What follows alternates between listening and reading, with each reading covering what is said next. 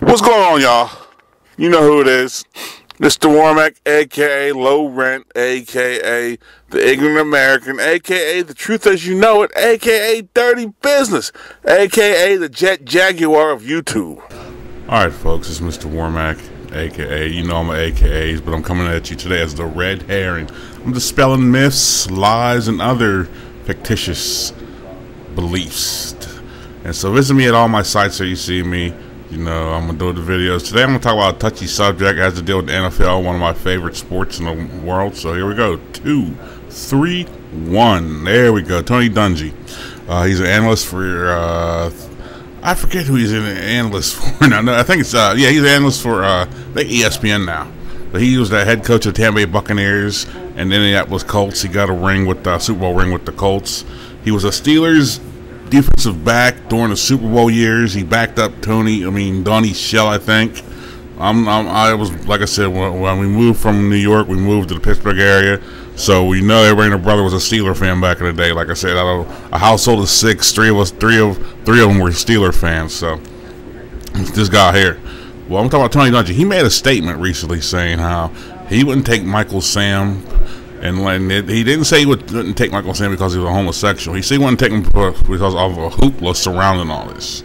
Now, a lot of pundits and a lot of commentators, you know, they hopped on the bandwagon, and I'm gonna explain later why they hopped on the bandwagon. They hopped on the bandwagon. They didn't want to roast the guy because they know he's good moral character and he's never been a problem.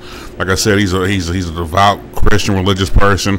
He's a real down to earth human being, and you can't tag him as anything because he's an ethics guy. Guys were coming out of the woodwork to defend the guy. What do you think? But what it was is, you know, and I can't fault the guy. He was saying from a business football standpoint, his philosophy. He did not want something to distract that from the team. Now, again, I say I don't care if the dude is like homosexual. The dude to me is a good football prospect. To me he wasn't a 7th round draft pick. I'll admit that one. He should have probably been somewhere in between the 3rd and 5th round. But then at the end of the day, the chips fell where they may, and he got to prove himself. Now back to Dungy. To me, Dungy did not say anything wrong. He was just speaking on his mind. Now, see, and here's what happened. A lot of these commentators, they're dancing, and you know they're dancing they're like dancing bears at the circus. Because a lot of these guys got $500,000 contracts they got to live up to, and not a lot of them are going to go against Tony Dungy outside of what they're saying on the media because they'll be like, you know, they want to keep that money flowing. But I do give credit to the people that stuck up for Tony Dungy. Not that he needed to stuck up because, like I said, he didn't say anything wrong to begin with, but it's how it's perceived in the media. They stuck up for Tony Dungy, and like I said, he pulled some real. I appreciate that fact that people did say something to him. I mean, not to him, defending him. Now, you got to understand that people don't look at it this way. The NFL is a business, and even in businesses, you can't get arrested, you can't wild out, you can't do nothing. And anything distracts from the team, they don't want that. I mean, you're dealing with multi-million-dollar players, and you're dealing with owners with billions of dollars and stuff. So it's not that it was a personal thing. I think Tony Dungy just made an accurate call.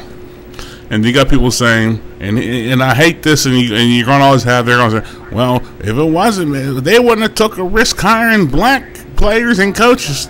Since when did a race become, no offense, I'm going to say it, and you know what I'm going to say, when did a race become a sin?